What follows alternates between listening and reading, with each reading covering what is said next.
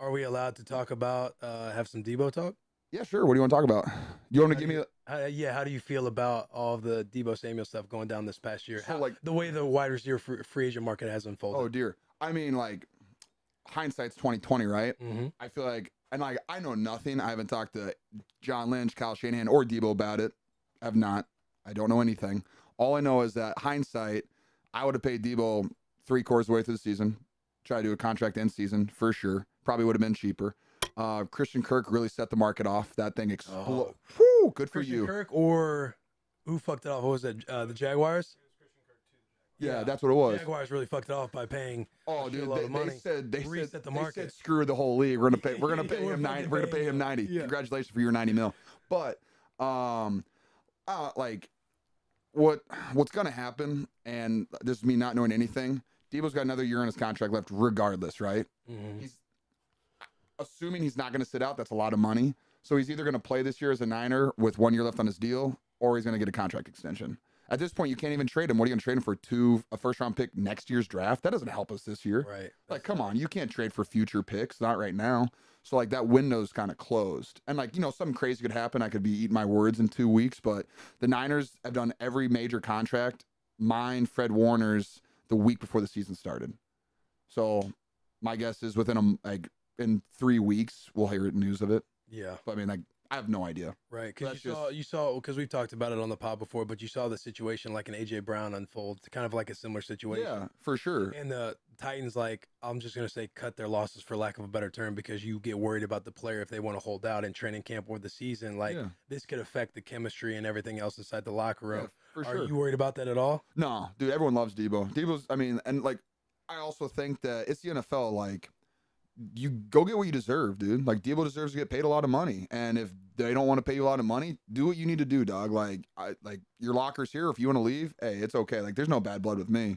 The window to play NFL football and to get paid a lot of money is like this big for your whole life. Mm-hmm. So like, you got to be incredibly selfish. You just have to, and like, you don't like growing up and like everything that I've done with my entire life, like going through contract negotiations is incredibly difficult because I tried my hardest to not be selfish ever.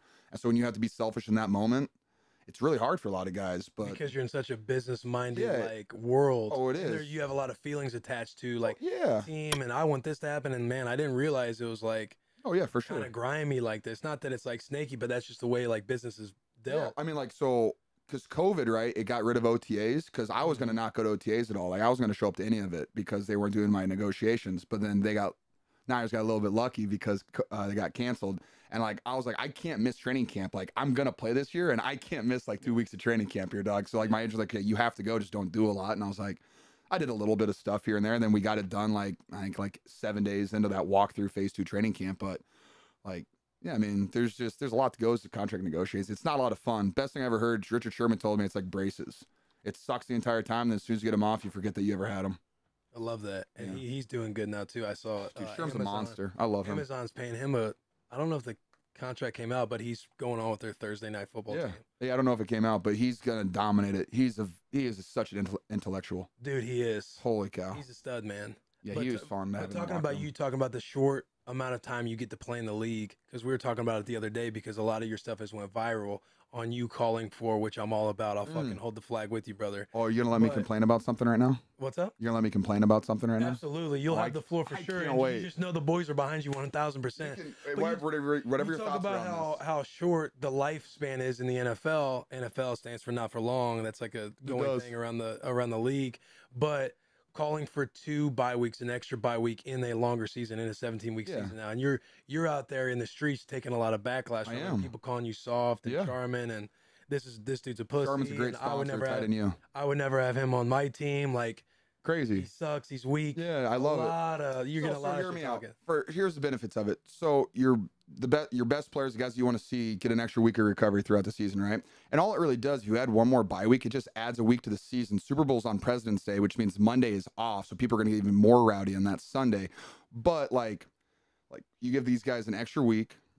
Season goes an extra week, right? So that's just an extra week of TV deals. That's an extra week of football games. Like, sure, there might be one less team playing 1 week, but at the grand scheme of things, who really cares? As long as there's an afternoon, a middle, and an evening slot, people are going to watch it every single Sunday. Like that's what people want to do. And if you can give guys one extra week, so if you have a bye week 4 and a bye week 12, I mean, that sounds really helpful to me. Like, why not give guys a little bit of rest? I mean, guys, I'm getting yelled at like, oh my gosh, you should try playing in an NBA season or an MLB season.